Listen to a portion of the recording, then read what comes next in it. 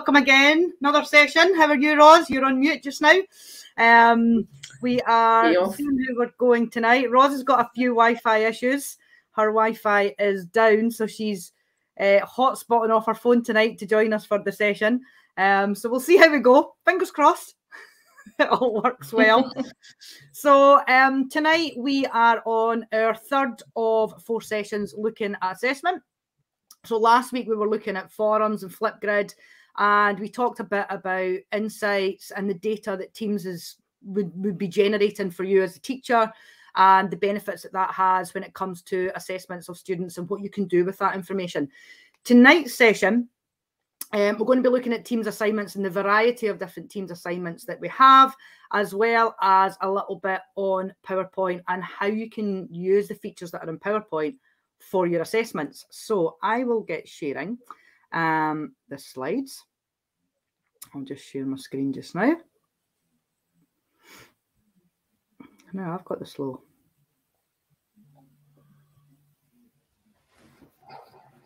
I'm hoping that that is sharing. Yep. Yeah, that's come up. Good stuff. Because then you disappear from my screen. So I've got my two devices now looking at me. So we are doing session 3 of session 4 tonight. Tomorrow we are on at 4 o'clock, where we're looking at reading progress and rubrics.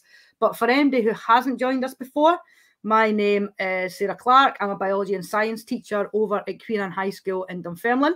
And during the session, if you want to ask a question in the Twitter chat, then please do. If you, not the Twitter chat, the YouTube chat, or if you're on Twitter and you want to message us during the chat, or if you're watching on demand and you have maybe a question, then you can at Tablet Academy SC and we can see the questions that are coming through. I'll let you introduce yourself, Ros. I'm Ros Lee. I'm the Digital Development Officer in Education for North Ayrshire Council. And as you can see, I'm not a swimming, singing dog owner at the same time, but I enjoy all 3 things. So I'm hoping that my hotspot will, my 4G will not let me down. I might sound a bit strange, I don't know, but let's keep our fingers crossed. Looking forward to tonight. That all sounds good to us from this end. So if you are using the Microsoft Educator Centre to log all the CPD that you're doing, there's a code down there that you can redeem. And at the end of the session, we'll also be sharing a feedback form just to get some information on how you find the sessions are going, if there's anything that you think we miss that we can do, because we've got quite a few sessions coming up over this term on a variety of different topics. So we will get started tonight. As we said, it's mainly on the Teams assignments and how you can use the features of the Teams assignments for assessment. Now, most people are probably familiar because of the situation we've been in for the last, I'm going to say 18 months, it's nearly 2 years. But most people have probably been using assignments. You may have been using them for assessments. I know we have been using them for informal assessments if we are fully online. We've not been using them for too many formal assessments, but we're having to readjust how we use assessments nowadays. So the main thing you can see on those images there is that you can attach a whole variety of different things to your assignment. You can attach files, you can add a link to OneNote, you can upload links to websites, and you can also add in new documents, whether that's a Word document, a PowerPoint presentation, and there's a couple of new features that you may not know have popped up. One of them is that you can attach a video recording, which we'll be talking about, or a whiteboard. So to gather maybe lots of students' responses, so they would all have maybe a whiteboard each that they could write on. So the main thing I think when you're setting your assignments for your students, particularly for an assessment, is what can you do to make it as easy as possible for students to return that work to you? You want it to work for you so that it's easy to look at, it's easy to mark, it's easy to give feedback to them, it's easily stored, but also thinking about the students and how they're using it and what device they're using, and is it easy for them to access, go through and understand the instructions, particularly if you're maybe not there at that particular point when they are doing it. So As we said, there's lots of different things that you can attach as a resource within an assignment, depending on whether it's a research task. This was one that my class was doing. They had to design a greenhouse. We do this one every year. The assignment is there every year. And I attach a Wakelet of resources. If you haven't looked at Wakelet, that's a whole nother session, but I'd really recommend having a look at it as somewhere where you can gather lots of links and documents and videos together so that they're only going to one place. So just being able to add a web link means that I can add a Wakelet to my assignment, so the students then can access all the resources for their research task that they're doing. There's also an option to add a video. So a lot of the videos we use are on YouTube, or we also have them on Flipgrid as well for our students to access inside of class. There's also now Stream that's available if you are using it in Glow. That's came in the last wee while. If you're not within Glow, you maybe had it longer and have been using it already. But you can add a link in there for a video. So your students have got a reference material there as a video with a document there that they have to complete as well. This was my Celebrating Diversity. I'm going to talk a little bit more about that one. But you can see I've added a PowerPoint presentation with the students to complete. This is for our BGE S2. And the instructions for that were given to them in a video link that was set up on Stream. There's also OneNotes. So I have a OneNote class notebook linked to my class team. And we're going to look at it again in more detail and the benefits of it.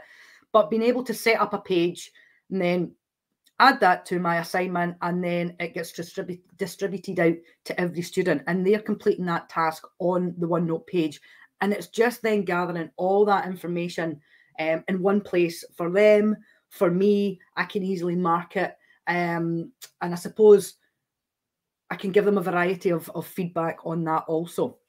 You can also go in, this is an example of one of my OneNote pages there within Teams, and this is evidence of each key area that my students are doing in class when they're working on their own for my higher human class. So the bit about Stream, because that's something new that came up, I have actually found it quite beneficial for my tasks. Being able to add a video instruction, maybe for students who struggle to read lots of information. You can see here over on the right-hand side, I've got quite a lot of instructions there for the students. And I know for some of them, they maybe would struggle with that. There is the option for immersive reader up on the right-hand side, but also being able to add a video in there helps with the instructions. So when you're setting up your assignment, you click on your assignment, you go on, you click create a new assignment, and you can then put in all the information that you want. But if you click on new and then scroll down to video recording, it then gives you this box where you've got the video. So you've got a 5-minute limit and it's just you. So I started there. This was my my table. So flicking the camera around so that you can see me on this one. And then what I was able to do was give the instructions for the task to the students, and it will record up to 5 minutes with this one. So this was me giving them the instructions. Once you're done, you then just click review on it. You can have a watch, you can trim it, you can edit it if there's a little bit too much in there that you don't want. And then once you're done, you click publish. And that will then be added straight to the assignment. And the kids can watch that before they go on and do the task. So being able to give them the typed instructions, but also being able to add a little bit of that human aspect where they can see you, I think can be quite beneficial. And for some kids, listening to the instructions as well as seeing them written down can help. This video was something slightly different that I had done with the Stream. So I actually recorded my video in Stream, and it was a screen recording that I did. So what I was able to do was I added a link to the Stream video in there. And when I was telling the students what I wanted them to do, I had this little screen recording of the PowerPoint I had me in the corner explaining what it was that the students had to do, and it just made it a little bit easier for them to know what the instructions were for that task. And that actually was part of our assessment. Them being able to create this PowerPoint was an assessment that we were doing with them. Oh, move past. So, Ros, is this your one? I think it is. Yes, it is. So we're going to look at sort of variety of answer types that you might ask the pupils to return. Now, the first one, they're attaching a blank document. I actually don't like that. It's kind of the equivalent of handing a pupil a blank piece of paper, and it's like an exam. It's not, I don't think it's a great idea. Some of them might not know where to go from. You can attach a blank document or a blank PowerPoint, but I think it's always better to give them something that's a bit more scaffolded, so that it makes it a bit easier for them.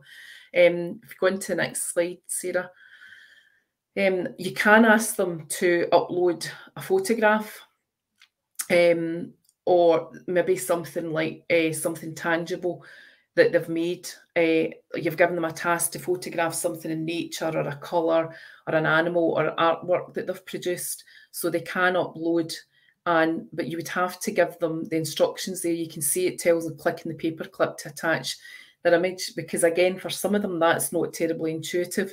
And I know a lot of people in lockdown, they were asking pupils to create documents from scratch on their computer and upload it into the assignment, which again is not a great idea. You're always better to attach something for them to actually use.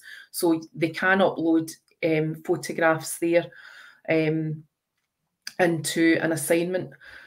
Sarah, I think you want to say a wee bit more about images. Yeah, so as Ros was saying, adding a blank document, I sometimes add a blank document, but then all I type at the top is the heading or the title slide, or if it's an extended response question, I'll maybe put the question on it, so that it's not, as Ros says, just something completely blank. For uploading an image, it's great to have that as an evidence there.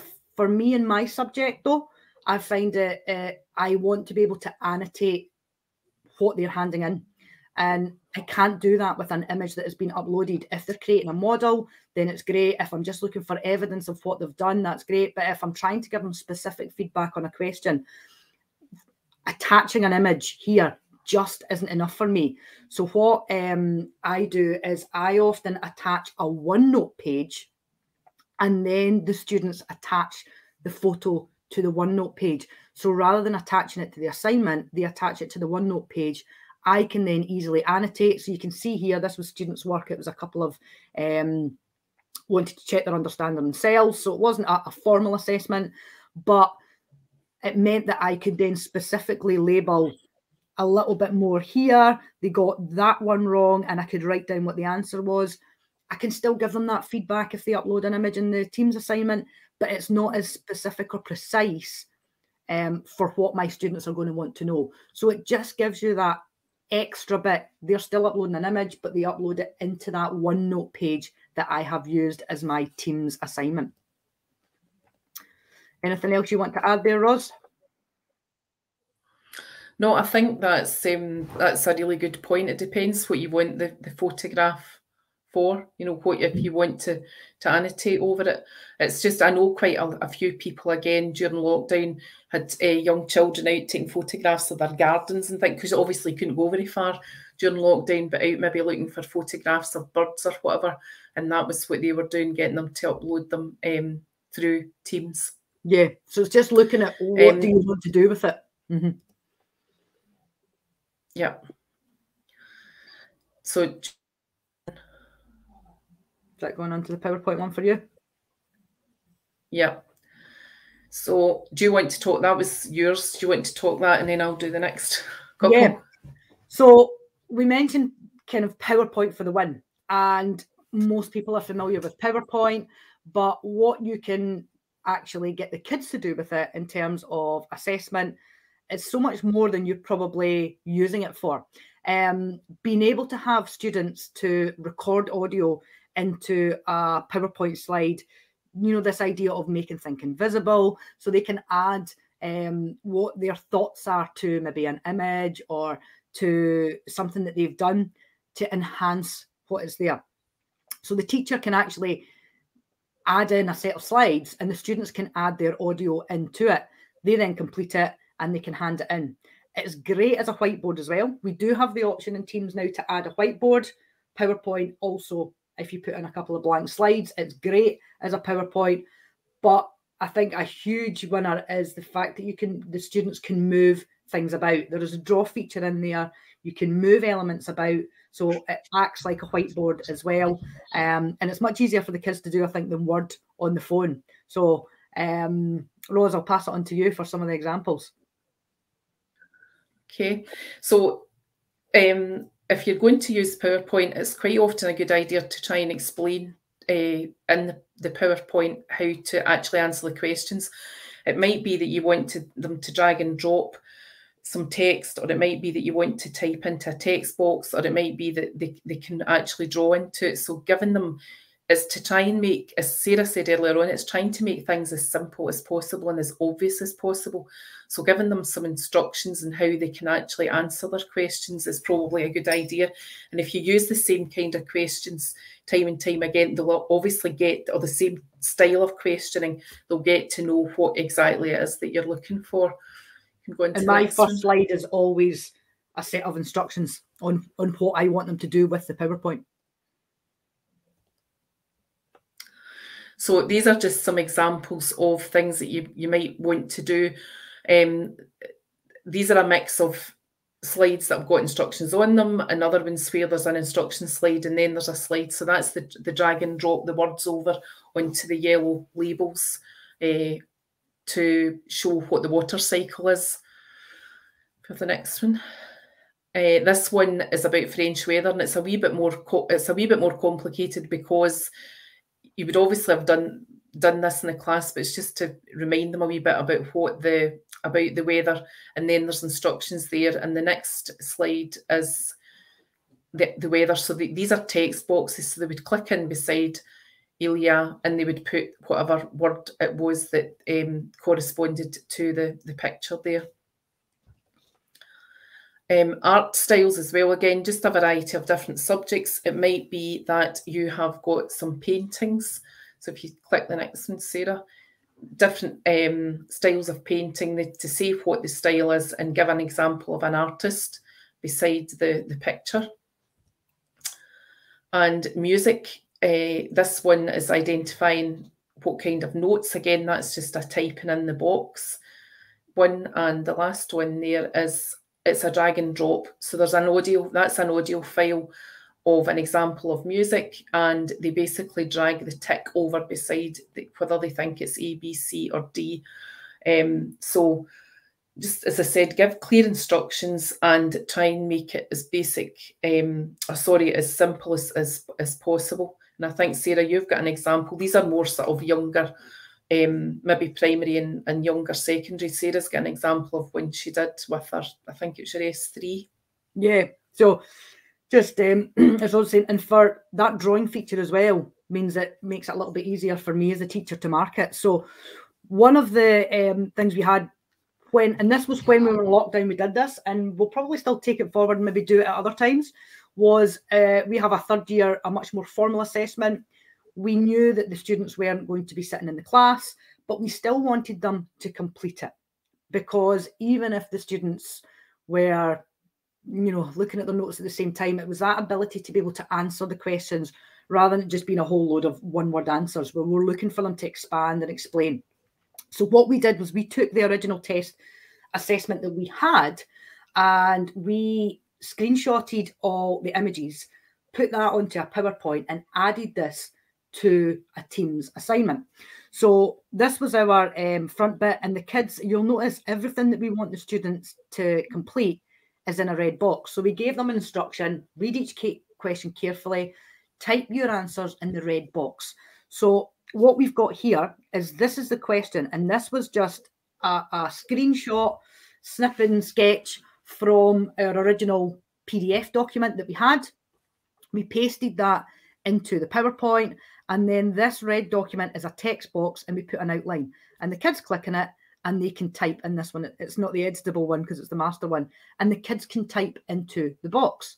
And what we did up in the top corner as well is we put a little blue box up there for us to put down whether or not the student got the mark. So the ability to go into the draw feature, and obviously if you're working in full PowerPoint, this is opened up in the online version, but using a finger, using an iPad, using your phone, we could go on and we could tick things, and then we put how many marks the student had achieved over on the right hand side. And this question, for example, this was a much more complex one where they have to tick whether something is true or false, and then they have to put in a corrected word. So again, the students, they put a tick in. So we said to them, you know, if they want to type in yes or put a cross in, anything like that, it doesn't matter as long as there was something in there. And then they put the word in. And again, this is a 3-mark question. We just then went in and typed in the corner if the student got 2 marks or 1 mark. And it just meant we were able to give our students an assessment when they weren't necessarily able to be with us. We would have liked them to have been doing it under 100% exam conditions, but we wanted to get a measure of how the students were doing. Therefore, we felt it was beneficial to do that. So if you maybe have one student that's at home that can't attend your class for whatever reason, they're maybe off long-term sick or they've had an operation, they could still be doing the assessment at home like this without needing to, you know, sending home paper copies and things like that. It's easy for you to send that out. Yes, it takes a little bit of time because you are having to, you know, screenshot the questions and put them in here. Our assessments in biology are quite long. You'll see we have lots of slides in there. And we had to cut out a few questions, particularly ones where they had to draw a graph because they couldn't do that on the PowerPoint. But it meant that we had given them something more formal. We then had data on how the students were getting on in our subject. And it was easier for the students to do rather than just sending them the PDF of the assessment, because they weren't going to be able to fill that in if we sent it as a Teams assignment, and then asking kids to find the file, print the file off. I don't have a printer at home. I doubt many of the kids have got printers at home. So just finding that easy way for them to be able to return that work to you, to fill it in and return it to you. A couple of things just about forums. We use this for our multiple choice, for formal assessments as well, all the time for gathering evidence with our first years right the way up. I talked about forms last week. The first session we did was about forms. We use multiple choice a lot in our subject, and I always set my forms so that the results do not show automatically. You just go into the settings so that the students don't necessarily get answers straight away, particularly if they're maybe doing it throughout a period and somebody started it and somebody's not started it at that point. But I tend to link them more with Teams assignments rather than standalone forms. So if you go in to create in the assignments in Teams, and this time go in and create a quiz. So rather than going and saying create an assignment, you're going in and you're saying create a quiz. You then get an option to create a new forum or one that you've already made up. And then from me as the teacher's point of view, you can see here what it looks like for me. You can see I've still got 4 that I need to send back to my students for this one. This one was due in on the 14th of January. There was a couple of latecomers on that one. But it's already pre-scored them because it's self-marking. So I've set it up so that it's self-marking. It's pre-scored them, but as the teacher, I then click on summary results. That takes me to the form. I can go in there and analyze the students' forms. Sometimes it's ones where they maybe have to type in a word. I can change it from 0 marks to 1 mark, and then the final mark gets decided, and then it can be returned to them afterwards. So the only thing you need to do is you need to tell the students that's been returned to you now. Go back and have a look at the form and look at the feedback on that. Kahoot. Love a Kahoot. Kahoot. Yeah. Lots of people will be familiar with Kahoot and using them in class when pupils have devices and so on. But in Kahoot, you can also assign so that they complete it when, well, you would give them a date and they would complete it by the date. So this is something that we can use in Teams. If we had in Glow, we have limitations on Teams, but if you were in another tenancy, it's possible that you could have Kahoot as an app at the top of the team, but we can't have that. So one way around that is actually by using just the link. So if you just go into the next slide, Sarah, there, I chose one about French clothing. You assign it, you give it a date that it's due. There's a couple of settings there that you can also use. One thing you would need to say to the pupils is to put their proper name, not their whole name, but their first name. If you had 2 people with the same name, maybe an initial, not nicknames, because obviously then you wouldn't know who they were, because your results will come through Kahoot. So if we go to the next one. At that point, where it says invite more players, there's a URL there that you can use, and that's your sort of dashboard, your reports for later on. Down at the bottom, there would be, if people had completed the Kahoot, it would tell you some information, give you some data about the Kahoot, so they can be used just as when you put the assignment in, just pasting it in as a link into the assignment. And because Kahoot has this feature now where you can set it as a challenge, it doesn't have to be live where the student is, the teacher's taking the student through them. As Ros says, I do this a lot as well, copying that URL, pasting that into the assignment in Teams, and then later on, once the students have done it, I just go back into Kahoot, but being able to use that as an assessment feature. And I take a screenshot of the report at the end, and then sometimes I paste it into my OneNote teacher section so that I've got a report of it. I can add how they got on to my team's assignment so that it goes into the grade book. There's various things you can do with the data afterwards. I think it's there. So that's the link there in the team where it would be added. And basically, if you paste the URL in, if you go to the next part, it gives you a wee thumbnail image, which you can include the thumbnail image or not, so that the pupils can actually see that. And that's what it comes up when you paste the link in, rather. That's what it looks like to you. And the next one will show you what it looks like to the when it actually in the assignment there. So that's you've got the thumbnail image there. So the next one, if we go on, Sarah, the next one's quizzes. I'm never sure whether I say that correctly or not. Quizzes. It's the same kind of thing as Kahoot. Can you click the next? I don't know if you've clicked that. It's maybe me just been a bit slow. Yeah, it's going through. It's clicked on the There assign. it is. Yeah. So it's basically the same thing. The thing with quiz, how do you say it? Quiz? I just call it quizzes. Quizzes.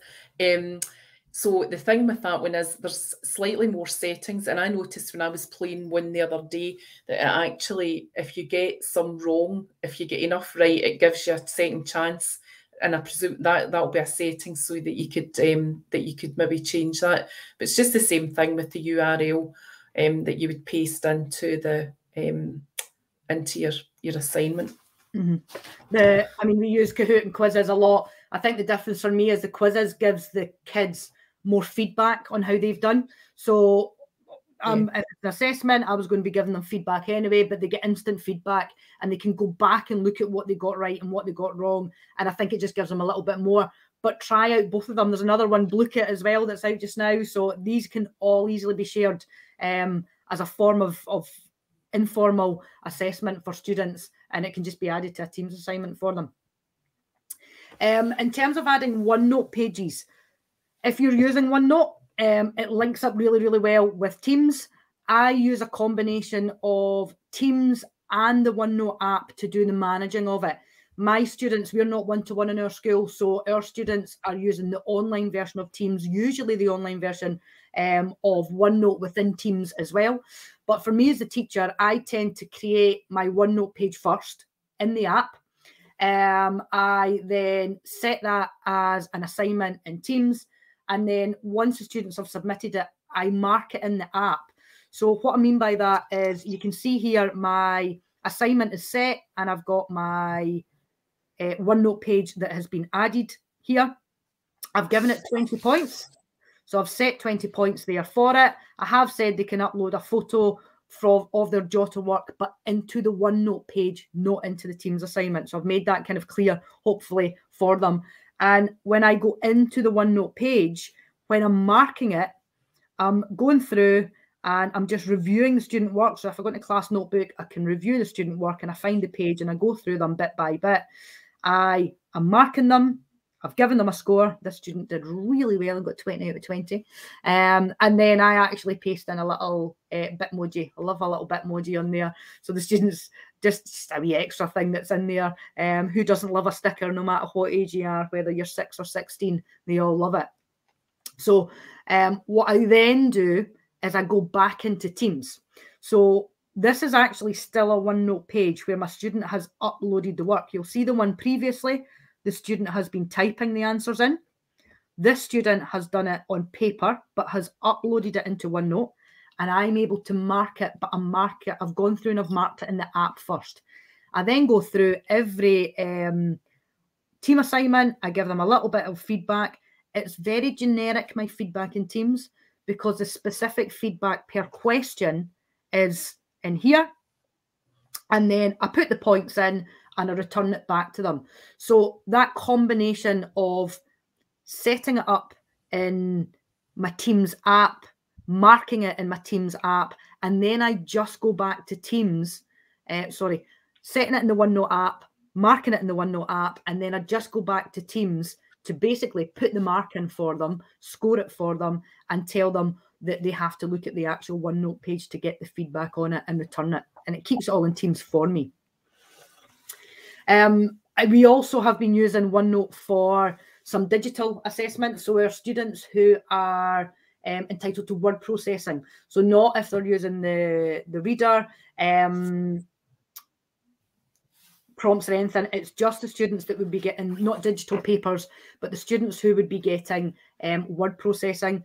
We've been using the assessments and putting them into OneNote. What I've done, and I've got a little video on here, is I insert the assessment first of all. So I go into OneNote, go into the students bit. So Blair Clark here. I've gone into assessments. I'm picking the PDF or Word document that I want to insert. Don't worry if it says it can't do that. I left that in there because the first time it sometimes tells me, and then the second time it works.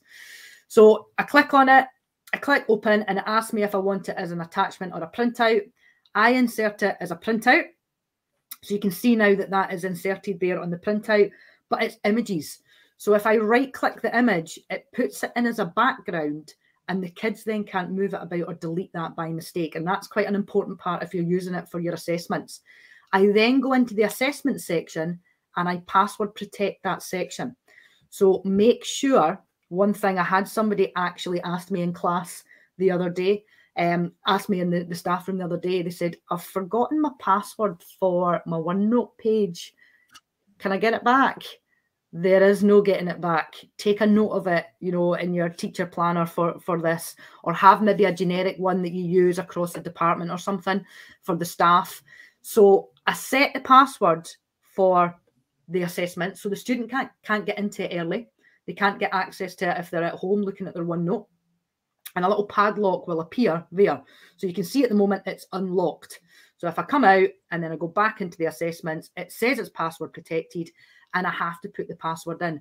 So what we did was we set this up for our formal assessments, our prelims, and our students were given the password at the start of the period to unlock their assessment section of the OneNote.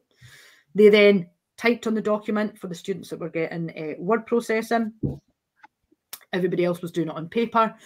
And then at the end of the period, because it was maybe only 2 students in the class, the teacher then went in and put a new password on that section. So you just do the same thing, right click, you know, change password. I think it gives you that option. And they then put a new one on. So the student then couldn't access it outside of class time.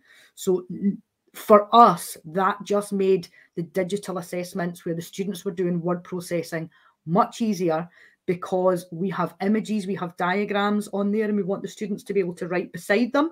We find digital papers sometimes aren't as accessible for the students, or word processing makes that more difficult for the students. So we found that a great workaround for us and really, really beneficial. Fillable forms, Ros. Yep, fillable forms are maybe not used as much. I used to use them years ago, maybe not used as much since the advent of Microsoft Forms, but it's a way to make a document into a form. And you need something called developer tools, which if you don't have it on your ribbon at the top, if you click the next one, Sarah, you can go into file options and customize ribbon and look for developer tools, and that's what you'll get in developer tools. So there's various things you can add there. You could add a box for the pupil to type in. You can add the image one is for them to add an image. You can have a tick box. You can have a drop down menu and so on. So it just depends. They do take a wee bit of time to sort of make. And as I say, maybe most of the facilities of it now or the functionality of it now has been superseded by forms. There's also a date picker as well there, the wee calendar. And there's a repeat. Existing Word document, I think you can then kind of change that using the developer. So maybe if you're not wanting to change, if you've got an assessment already done in Word and you don't want to have to put it all into a form, this would be great for that. Because it's just really difficult, as you know, to type into a Word document without everything moving. So there's a box there as well that will add the bottom bit on that book review, as you can actually just type a paragraph in there and nothing moves. You know, it's not going to mess up the text or anything like that. So they're quite useful as well, the fillable forms. And the last one there is using templates.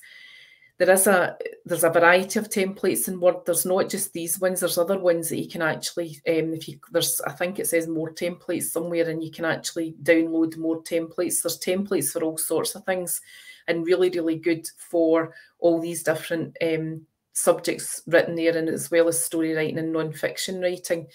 You can create your own. You can save your own you can save a Word document as a template. And if you click the next one, Sarah, that's the report template that I chose to show. So that's basically telling the pupils where to type on the document, and it comes out looking, well, really quite professional, I think.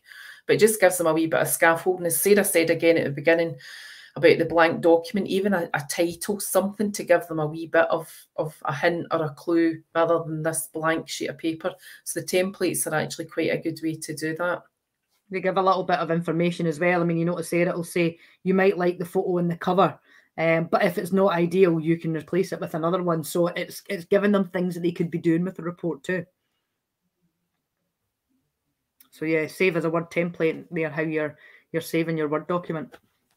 And I think that is pretty much us for tonight, Ros. I'm hoping that it's giving people some ideas for the variety of ways that they could be doing assessments in class. Obviously, whether those are informal assessments for gathering data, more formal ones, fun ones, there's lots of different ways that you can do it. I think having a variety of different ways just keeps things, you know, that bit more, you don't stagnate in the class. The kids are like, oh, we're doing this today for assessment. And I mean, I had one kid say one day, what is the Kahoot the test? And I went, yeah, it is. And it didn't feel as scary for them when they were doing their multiple choice in a Kahoot than if they were doing the multiple choice sitting down with a bit of paper in front of them.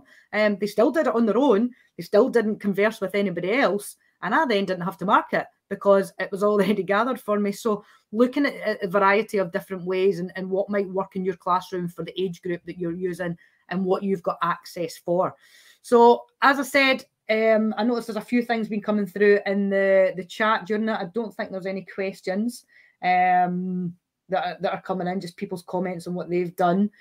We'll have a little look at the Tablet Academy web Twitter page as well, if there's anything. There is a MET code there for anybody who is using the Microsoft Educator Centre, as we said. And I'm just going to stop sharing my screen so that I'm coming back in. And we are back tomorrow with our final part of assessment. Ros, what are we doing?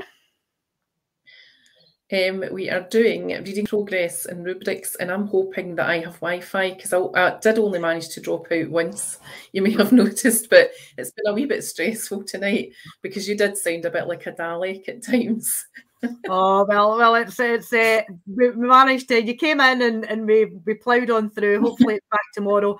The reading progress one, I think, is one that whether you are primary, secondary, you know, modern languages, science teacher, there is an option for using reading progress and the information that that gives.